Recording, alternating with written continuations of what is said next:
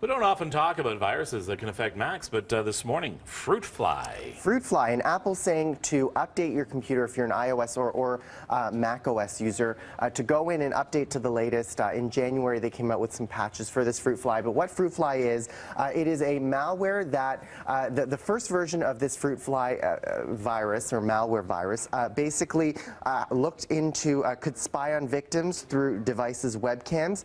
It could capture your screen and it could record keystrokes, meaning what you were typing into your computer. And then the later devices also had more effect on your computer, where it could go into potential files and what have you.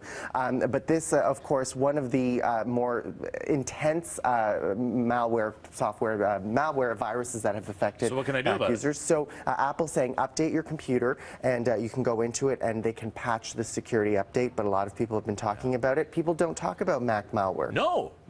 Always important to keep updating. Keep updating. They recommend you have automatic updates on. I don't. I just go in every... You should have automatic updates. I don't, because I was the way that the updates were coming in and sucking up my data was just ridiculous. So I know you're supposed to have automatic updates on. You're supposed to. But I go in often.